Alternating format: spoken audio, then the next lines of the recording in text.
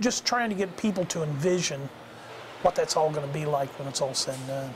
With the design phase complete, the city of Delphi is moving on to public meetings to discuss upcoming Stellar Grant projects. On the list, new loft apartments downtown in historic buildings. It takes 4 buildings downtown, completely renovates those 4 buildings and puts 16 apartments on 2nd and 3rd floor. You know that one of the elements that we need is more senior and affordable housing.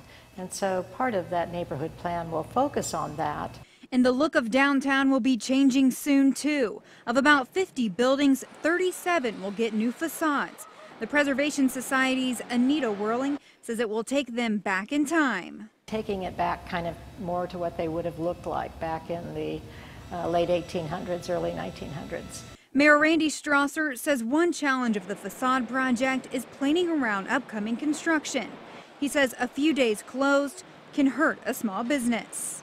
That's a big impact to their bottom line, and we're wanting to work with them and hear how the city and the contractors can work with them to minimize that impact. City leaders will meet with business owners next week to discuss the plans. Other projects on the table, a new trail connecting the north and south side of the city. And final restoration plans will be revealed in a few weeks for the Opera House downtown. Holly Campbell, News 18.